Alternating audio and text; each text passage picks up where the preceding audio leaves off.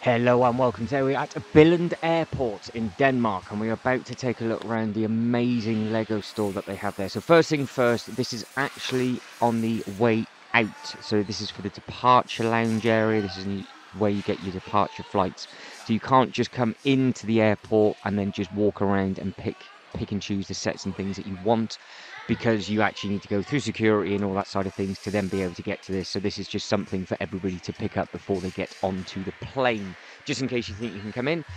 So we are going to take a full look around and see what sets they have on offer, including some of the exclusive sets that they've got, and also we take a look at all the massive and special models that they've actually got dotted around the airport as well. So it's a nice chunky video. You got me for 20 minutes, and in the last 5 minutes what I will do is I will pan round every single plexiglass clear case so you can have a look at all the models that are on display, because I think I missed some the first time round, and then you can have a look at all the models and everything at the airport as well. So have you been to Billund Airport? Have you picked up the exclusive set? Did you know that this set actually existed at this location? And also, did you know this store was here as well? Because I think it's quite nice that they do have the Lego store here, obviously because of where it is and everything else, but this does make it shop number 5. So you've got one at the Lego house, you've got one at the Lego Castle Hotel, one at Legoland itself, one at the Lego Hotel. This will be the official store number 5. And then in the centre of Billund as well, you have got a big toy shop that sells a huge amount of Legos. So there's like at least six places that you can buy lots and lots of sets from. But this one, obviously the prices are slightly different because you don't pay the duty and things on them. So that's also something to consider. Now, obviously what you can do is you can buy the bigger sets and then just carry it on with you, because it isn't classed as a carry-on bag, as somebody did let me know in the last video that I did on this. So I am quite surprised, and I did say in the voiceover last time that I was quite surprised that they had the really big UCS sets and everything there, rather than having sort of hand luggage sets. But it is what it is. You can take it on as long as it goes underneath your seat, which I don't see how a Falcon, for example, could. So I don't even know where they would store that on the plane. So that's my first question. Have you bought the Falcon or a massive Star Wars set from this shop? And if you did, how did you manage to get it on the plane? Because obviously those boxes are absolutely massive. So that is a question that's been bugging me for a good while. I'd love to know how you guys and girls do it. So just let us know in the comments below how you get on and what you did. But this is a fully stocked shop. Now, this was filmed at the start of May, and there is obviously a lot of bits and pieces that came out around that time as well. So we have got lots and lots and lots and lots to look at. And they do also have a clearance section at this shop, and it seems to be a lot of the Super Marios are in there and a couple of the older art bits. It's also quite nice that they just have some of the Lego classic bits and pieces where you can just get the old big base plates and obviously the just normal colour bricks as well. But that's what it says. So if you spend €69 or 500 Danish kroner, you get a 20% discount on anything. So that is a huge, huge discount. So you get 20% off all the larger sets, which will add up. If you imagine if you came here a couple of times a year, or you just came here once or twice a year and you wanted to bring back a big set with you, it would be a lot cheaper getting it from here than it would be from your local store. But again, how do you get the bigger boxes on the plane? Now, what I like about this store, that it is absolutely crammed full of all of these displays. Like I said, we do go over all of them at the end of the video, and they have got some nice bits and pieces dotted around as well in the actual airport. Now, I did find a older video. It wasn't done by myself. It just literally popped up on my home feed from a couple of years back, before they actually built the CAF. They had loads and loads of boxes piled up in the actual airport as well. So they've actually made this slightly smaller, but they've added on a little bit more fascia to the shop than what they did about 5 years ago. So it's nice to see that they're always chopping and changing and sort of updating everything that they're going on in this. Now, they have got a full history of the company, starting at 1924 and then looping it all the way around. So we will go over everything, and I will quickly shout out the dates best as possible. So 1924 is where it all began. You've got it in the big old house there. Then we do find that house in this playlist, so keep your eyes peeled for when that gets uploaded. 1932 all starts with all the woodwork, and then it loops round and down to 1937. is where they start to make all the different decisions, and obviously so on and so forth with all the other dates. So as you read the dates and how was the original duck, now that original duck is fantastic, and you can now buy that set exclusively at the Lego house in Billund. So the airport shop has a completely different exclusive set compared to the ones that we do have at the Lego house. And again, the campus, so if you're wondering about the Lego campus set that is out and about and available, that was available only at the Lego campus. Obviously, it was a Lego campus set, but you could only buy it on one day, and they do not sell it at that store. So I don't know if they have any other exclusive sets at that campus or anything like that. But it's interesting to try and get around and try and collect all the exclusive sets. Now, this is just a small sort of tour of the history of the full company as we loop it all the way around. But so as you can see now, we're coming into 2009. The full history is available at the Home of the Brick playlist, and there's a full Lego history vault, and we go over all the sets and the full history of the company in massive detail, year on year on year, decade on decade on decade, all the Lego sets and everything that gets released. So if you're into the history and you want to know more about the Lego company, fire over to that playlist once this one finishes, and you can pick and choose all the other bits and pieces. There are plenty of playlists available, so you've got lots of store videos of playlists. You've got Legoland Windsor, Billund, hopefully you've got some from Germany or coming up, and further afield as well. So fingers crossed this will be the place to come to for sort of Lego information and how to book your holidays and best places to go and best places to stay. So we will come off this in a second, and we will just carry on with all the other Lego sets that are available. Now, this store was absolutely roasting, so the camera actually starts to overheat, so it gets a little bit choppy in the middle parts, and then I had to stop for a little bit and then obviously let the camera cool down. But it was so hot in here, so either they've had a very busy day or they just didn't have the air conditioning on. But as you can see, some of the sets are very popular where they've got certain gaps. Now, when we get around a little bit further into the video, you'll notice that all the architecture sets have pretty much disappeared because they are obviously perfect size just to throw into your luggage. And the fact that you get 20% off for just one of them, because they're at that correct price point where they're just marked over the 20% off mark, and some of them are quite hard to find, and they were clearly very well appreciated because there was hardly any left. I have come to this store a couple of times. There is another video available of me doing basically the same thing, and all these cabinets have completely changed. Some of them are the same, but almost all of them have changed, and obviously they've got all the updated stock and everything else like that as well. So if there's any sets that you're seeing that you would like to add into your collection, then please obviously do let me know in the comments below. And like I said before, if you've been to this store or if you're thinking of coming to Billund and you've got any questions or anything, just drop a comment and ask away, and I will do my best to let you know. And if I've already uploaded a video with the answer in, I can just sort of share the link to that video so it gives you sort of a better understanding, because we've got lots of videos available from just walking around Billund, different ways of places to get to the Lego house, to obviously the theme park, all the different hotels, what the different accommodations like, and obviously the different stores and everything as well. So you have got a lot to pick from and a lot to see, which is nice. So as we get round into the Lego City section, then I think we go into the Friends, or it's the Duplo first, then we go into the Friends, and then we've got some really nice detailed models in the middle. They've got all the newer stunt ones out, so you've got the Lego chicken and everything like that. They seem to be selling really well on the Lego store. I've only got one of them I needed a sig fig for somebody, Mr. Lego King, that is you obviously. But yeah, let me know if you picked up any of the other bigger sets to go with the stunts, because I've not looked into those, and that's not something that I would pick up. So it's Duplo next. So if you're a Duplo fan, you've got a lot to pick from. And obviously, if you've got a little one and your plane's delayed, it gives them something to do, because the nice thing about this airport is that it is very quiet and it's very spacious. So if you head on upstairs, there's lots of tables where you can just get some chairs around, open up a box of Lego, build it, smash it back up, put it back in the box, get on the plane, get yourself home, or get yourself going to where it is that you want to be going to. So obviously there is a couple of different ways to do it.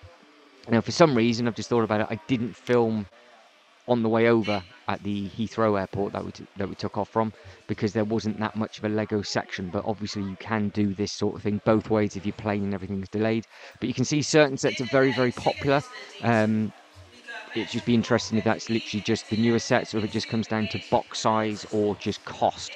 I'm always interested in regards to what makes people buy things from certain areas. Obviously, a lot of people will want the exclusive Lego set that we'll be seeing, which is the airport, which is a beautiful looking set. I did manage to pick one of them up a couple of years ago, and I do believe they are still a limited run of 10,000 boxes. So once all of them have gone, it'll be very, very interesting to know what they will do in its replacement, because every year they add a new exclusive set to the Lego house.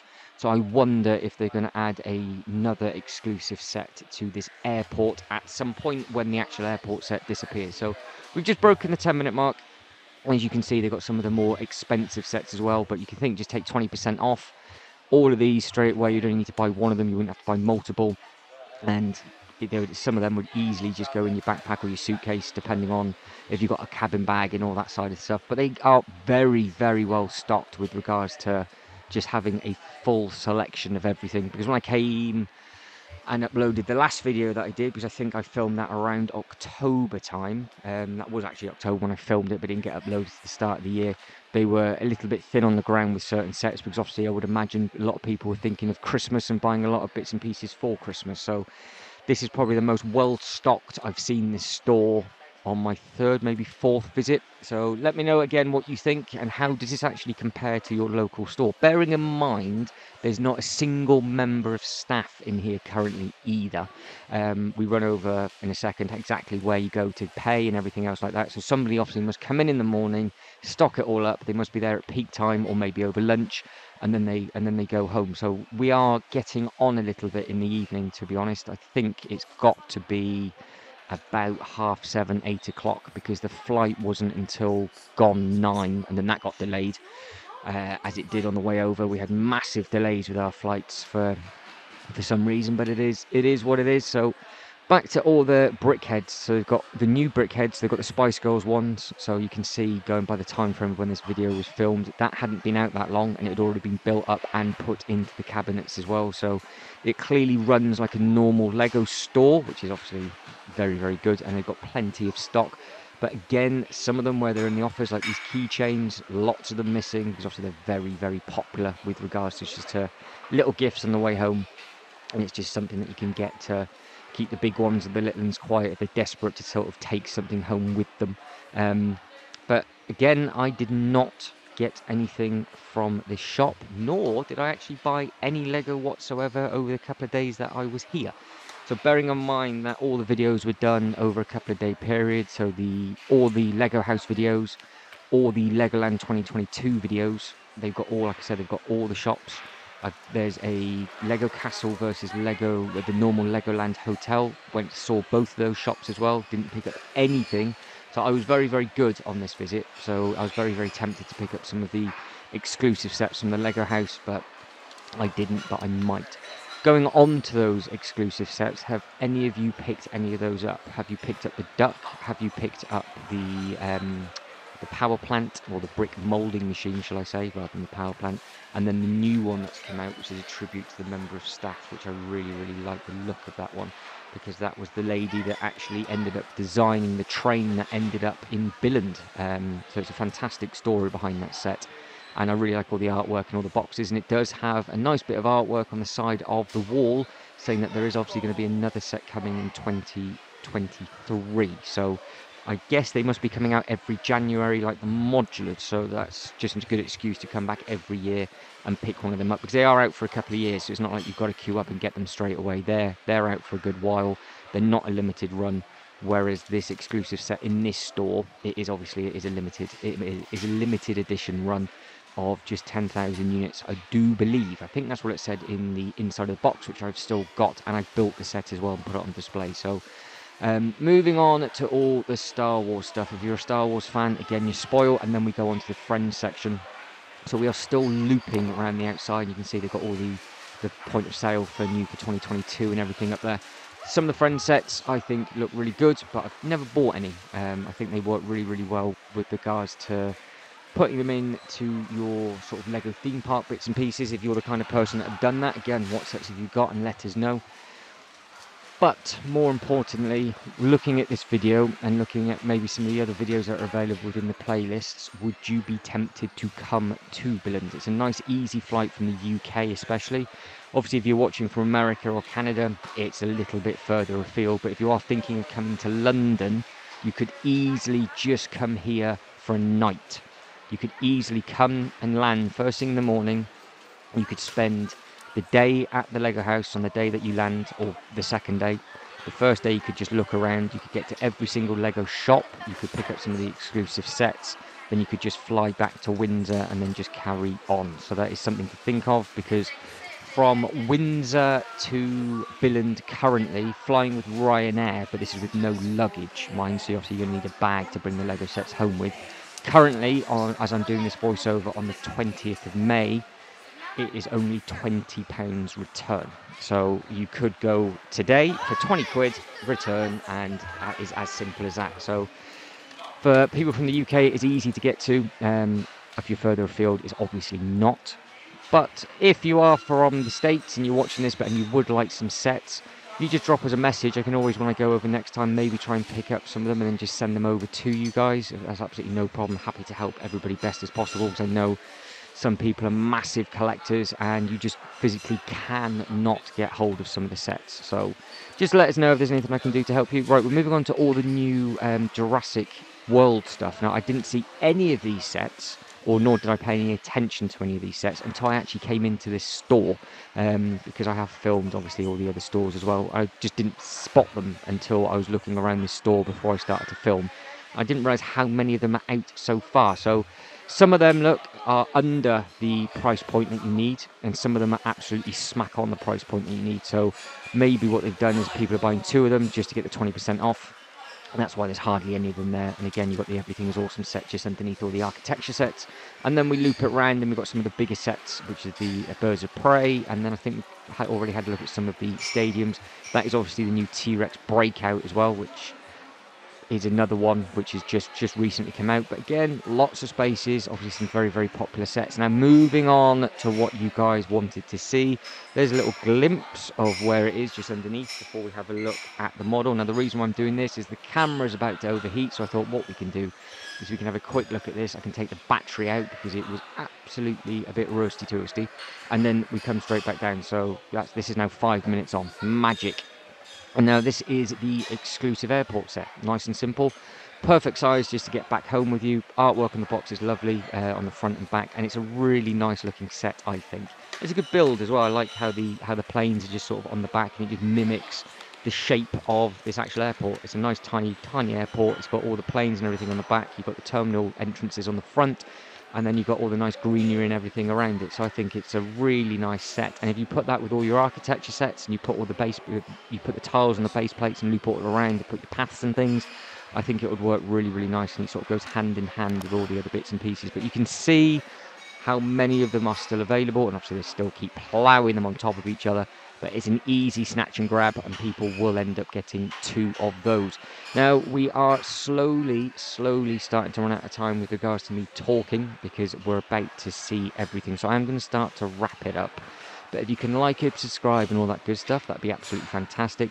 So how you pay is you take it over to the desk in the other, behind it, basically. So you go into the main airport, and you go to the main shop that is on the right hand side in the duty free, not the WH Smiths that's in front, and then you just join the queue and pay for it there. So it's very, very trustworthy people, and that's what everybody else was doing. So it's nice and simple. You just take it over, and that's where you pay from. So guys, hopefully you find this entertaining and useful, and if there is anything I can help you with, just let us know in the comments below, and I'll be happy to help and share any history of the company with you, any sets that are available, and everything else like that. But guys, as always, thank you very much for watching. I'm going to now leave you to all of these models in the airport, and then have a good look at everything else as well. So let us know what your favourite ones are in the comments below.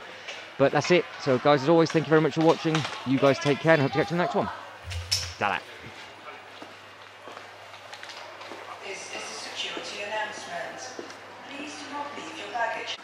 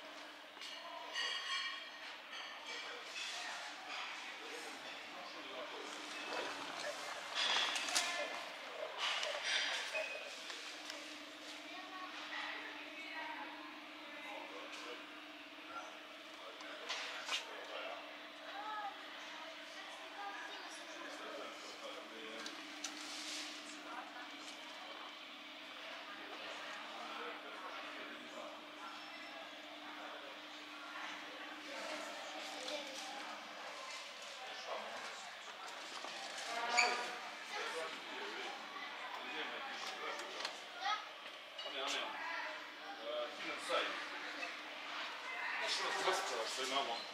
Ale nic jeszcze nie ma, nic.